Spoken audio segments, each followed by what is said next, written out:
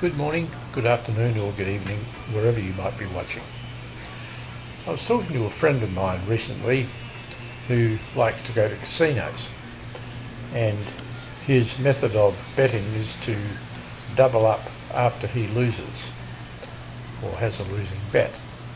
And I said to him that he was perhaps taking an enormous risk because he didn't really know how long he would go in a losing sequence.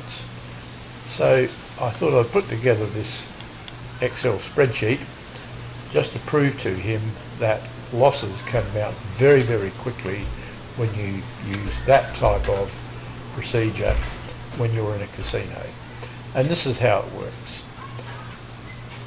A number of spins, or perhaps blackjack hands, where you're being paid even money, particularly in roulette. And the wager sequence is this, that the first bet would be $2 on the assumption that that loses, then your progressive loss, of course, is $2. To get that $2 back plus a $2 profit, you need to double the bet. If that loses, then you are $6 behind. Had it won, you would have picked up $8, which would only have won you the $2 in the first place, etc. So down on the sixth spin, assuming that you lost 6 in a row, if you're betting red or black in roulette, for example, you would have had to put on $64 to win back the initial 2. Had that lost, your loss would have been $126, etc. And you can see how it mounts up very quickly.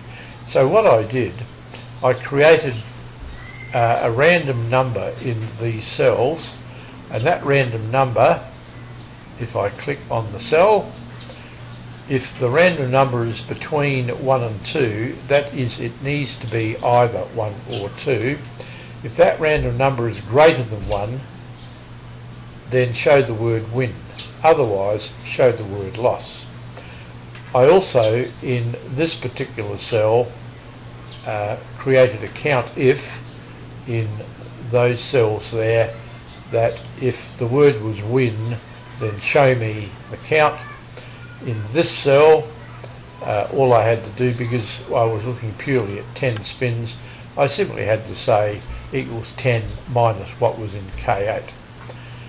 To make things easy to generate these numbers, I created a macro, and that macro was run by this button up here in the quick access toolbar.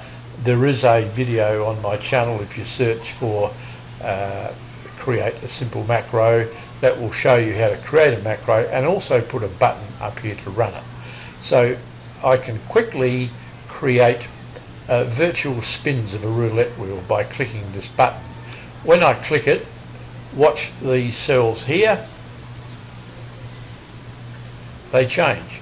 This time we had 2 losses in a row, followed by 2 wins, etc., etc.